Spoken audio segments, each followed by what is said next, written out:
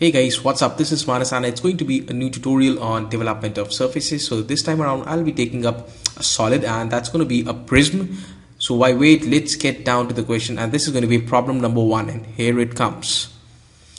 And it goes like this: a pentagonal prism, base 20 mm side and axis 40 mm long, is resting with its base on HP and one edge of the base is parallel to and away from the VP. Alright. It is cut by a section plane perpendicular to the VP and inclined at 45 degrees to the HP and bisecting the axis. Draw the development.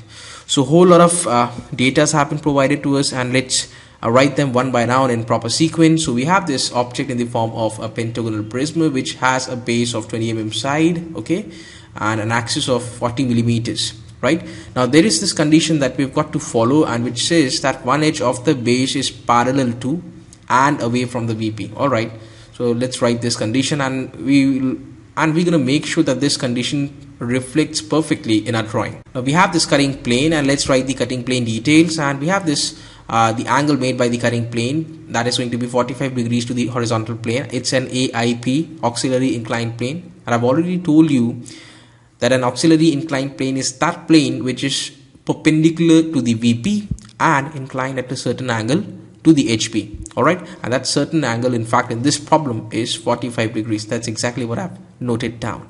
And at the same time this cutting plane bisects the axis also. So that bisection point is going to lie 20 millimeters above the baseline or 20 millimeters above the XY line or the reference line. So alright, that's all the data that we have got noted down, and let's now get down to the business end and let's draw. So we're going to initially start off by drawing an XY line, a reference line, and we're going to start off by drawing the top view. Why are we drawing the top view? That question should strike your mind immediately. Now guys, I've already told you that this is resting with its base on HP. Now you should know this, that we are speaking of a pentagonal prism and it has a pentagonal base. So when it is resting with its base on HP, then one thing is for sure, that the true shape of the base can only be seen from the top, and hence we'll begin by drawing the top view first. Okay, and there is one more thing that we need to ensure, that is one edge of the base has to be kept parallel to this XY line, because in the question it has been clearly said and mentioned that you need to keep an edge of the pentagon parallel to the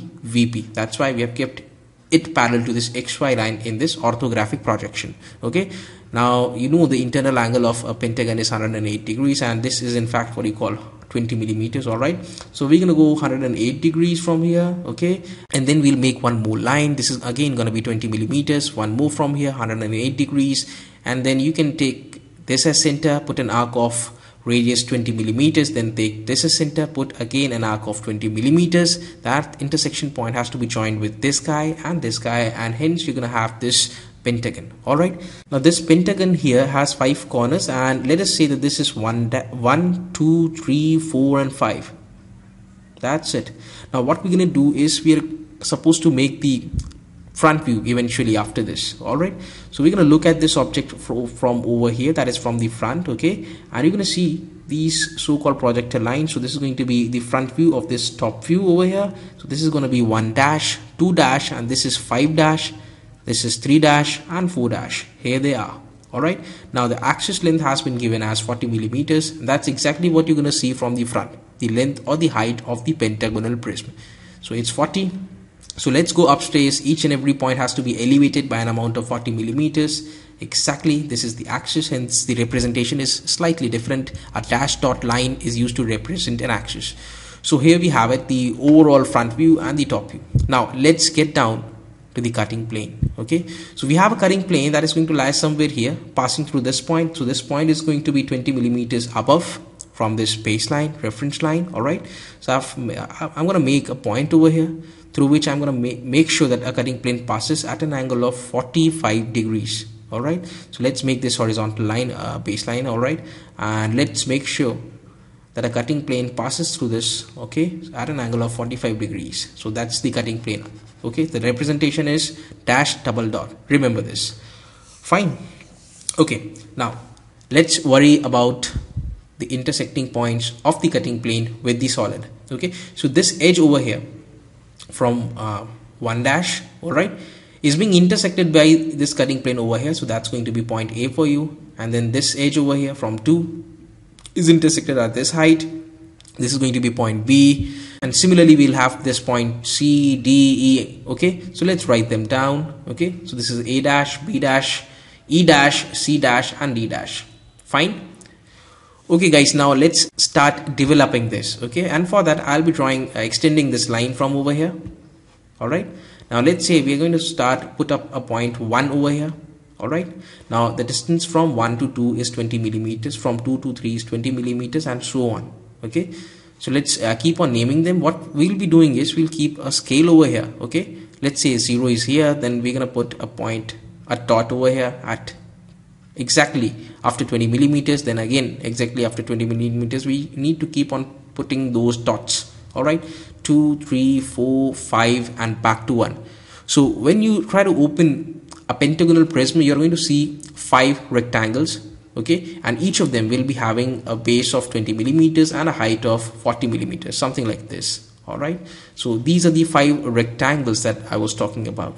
Now let's move further. So we want this point, intersecting point A over here in the development. So we're going to use this parallel line method for that. So I'll be drawing a perfectly horizontal line from point A dash. So A dash is above 1. Okay, let's draw this. So this is going to be point A, this is again going to be point A. So let's write them down immediately. Point A, and here also we'll have point A, something like this.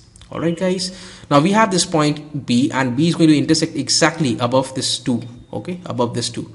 I'll draw a line. So this is going to be point B for me. Fine, let's move further. We have this point E. Okay, and E is going to intersect above 5. That's why I've stopped at 5. Okay, so this is going to be point E.